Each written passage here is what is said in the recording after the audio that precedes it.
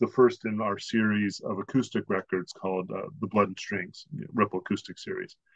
And I did that because I fucking love heavy acoustic music. Heavy is not volume, heavy is tone and its intent. Yep. And I loved bands like Days of the New, or the Alice in Chains Unplugged, or it's still just as heavy. So I wanted to do something like that. And that's Wino, of course, was the first one. And we got along great with that record and everything was fine. And then he came to me and goes, "Hey, I want you to do the new Obsessed." Okay, I'm Ripple. Right.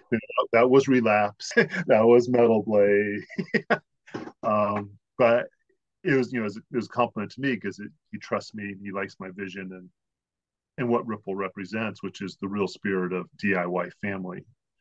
And that was a big record for me because it's the first record that I've ever actually financed from start to finish. And most of the time, like Fire Down Below, they recorded it themselves. They hired Nick themselves. They mastered it themselves. They gave me the masters. I licensed it, put it out.